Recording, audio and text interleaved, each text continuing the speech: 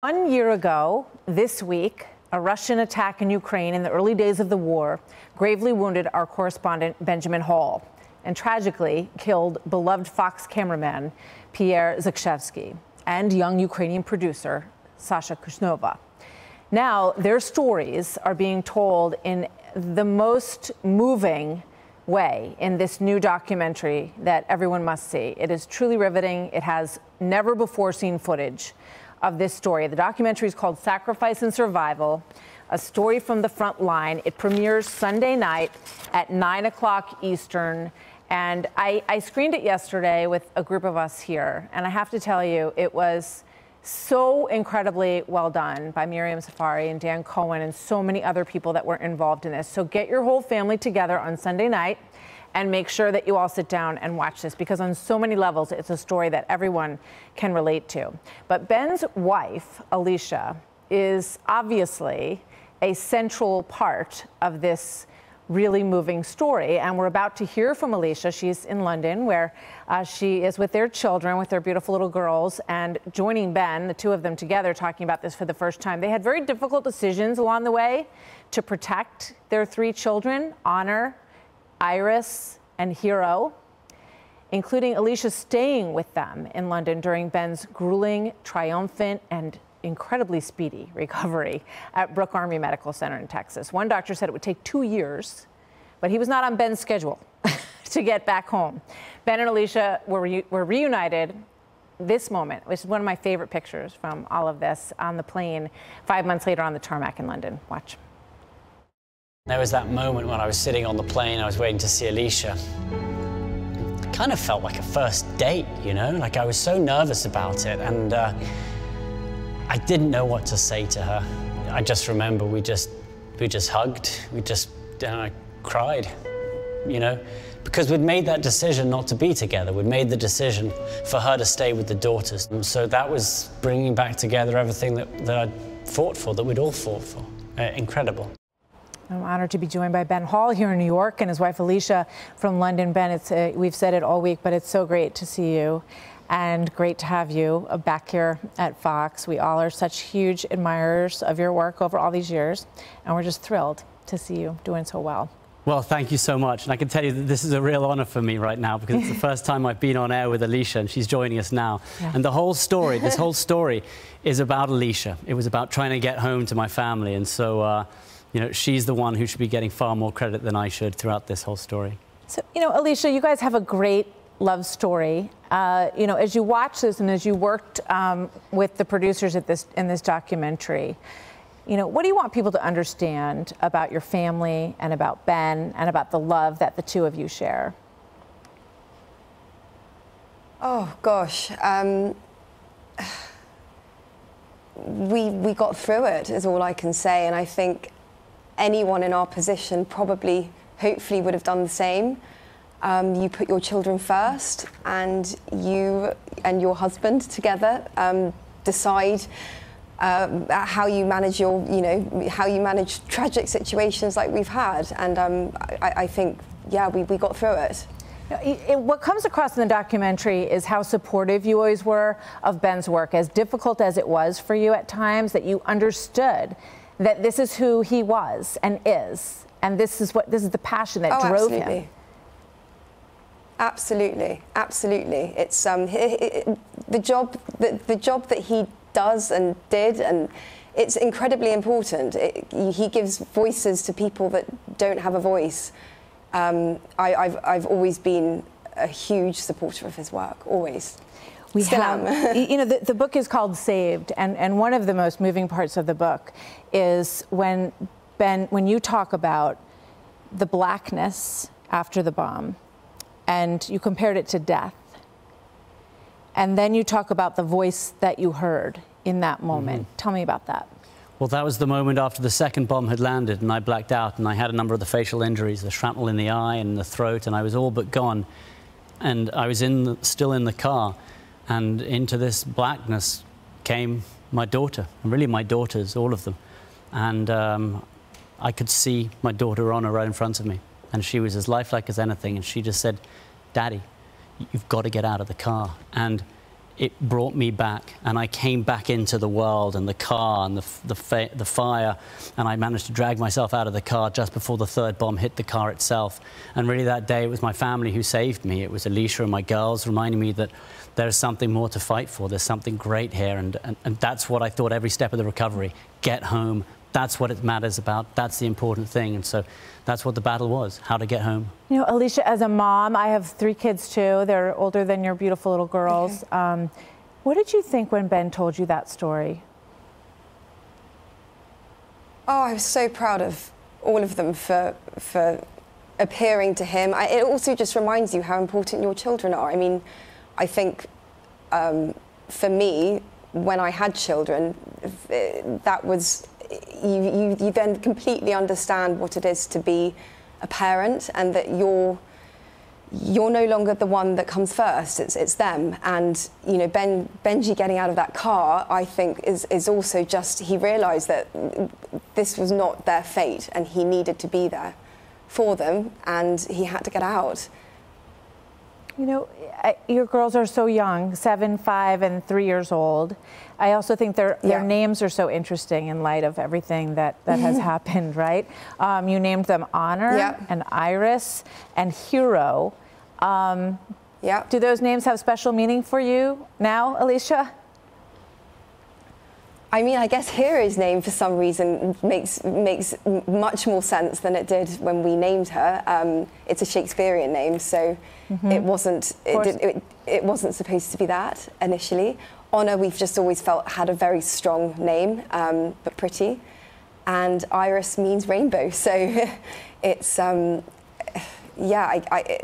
they're incredibly special children, incredibly special, and they've proved themselves to be even more special since this has all happened. They've taught me so much about what it is to love someone, I think. Yeah.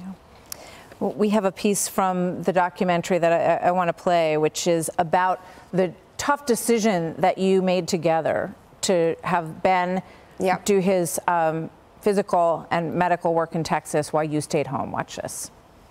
The doctors think that a patient recovers best when their family are around them, and that we should all move and live there. But we have 3 children, and the priority through all of it was to make sure that they were not worried or upset. Hi Daddy, I hope your operation was good. I didn't want them to see me badly injured. I just didn't think that that would be a healthy thing for a 3-year-old, a 5-year-old and a 7-year-old to see. So my decision was to get better. How hard was that decision, Ben? And I know you both spoke with people who have experienced similar injuries and went through it, and they had different viewpoints for you. Yeah, and I think it comes back to what Alicia was saying, is that the priority had to be our daughters. And while it might have been great for me to have them by my side for many months, I knew it wouldn't be best for them. And I didn't want them to see me at their young age being so injured, unable to move. And so we made that difficult decision for me to get better, and for Alicia back home to keep the family together, try and keep that as stable as possible. We didn't want to uplift their lives when so much was already happening. And so we had to make that decision. And Alicia took over at home, and she did 2 jobs for 5 months. She was a father and a mother, and she took care of them and had to ask and answer questions we would never have had to answer from our children until many years later. And that's difficult. It's when you have to confront such big injuries and such a big event with young daughters, but she handled it absolutely amazingly, and they have stayed so strong, so stable throughout. And I look back on it, and it was just the perfect decision that we made, and it may be different for other people, but we did it the right way, I think. I think you see so much great parenting in this story when you look at the way you guys handled this. And you know, we can talk about it in a moment, but the book Robot Leg, that Alicia just sort of left it in the house so they could look at it and find it. And that's what kids do. And then the questions would sort of come out gradually in time, and she would speak to them about the different layers of this in such a mature way, but in a way that understood their age. But I want to ask you about your decision to go back to Germany to see Ben, obviously the first time, and then you said you went a second time to talk to Jock, who is such a huge part of this story. You both had, you talk about angels, Ben, and you know, it seems to me that Rick was an angel in London and Jock was an angel in Texas and all the way through from Ukraine. He was a special person in this story, and you went and asked him, can you please go be with Ben because I can't. Tell us about that. Obviously, I'd already been to Landstuhl the first time, and I could see the state that Benji was in. And then I went home and I did my research. I spoke to Sarah Verrado, I spoke to Kim Dossier, I spoke to a number of military doctors in the UK, and they all gave me their verdicts and what he would need. And he needed somebody there, and it needed to be someone that we could all trust. And Jock just was that person. And when I went back the second time, I remember feeling so incredibly nervous, because also I never wanted to take credit for making that something that it was my idea, because I actually think he probably would have gone without me having even of asked, because he's got a family. He knows also what it takes to bring up children, as I'm sure you do as well. And I didn't really even have to ask the question. I think I said 2 words about, is this something that you would be able to possibly do? And he straight away said yes, and that was that. And 2 days later, I think it was, he went with Benji to Texas. So Jock had been my security guard in Ukraine. He was the one who found the hospital I was in. He was there along the evacuation. And for the next 5 months, Jock was behind me when I fell. He picked me off the ground.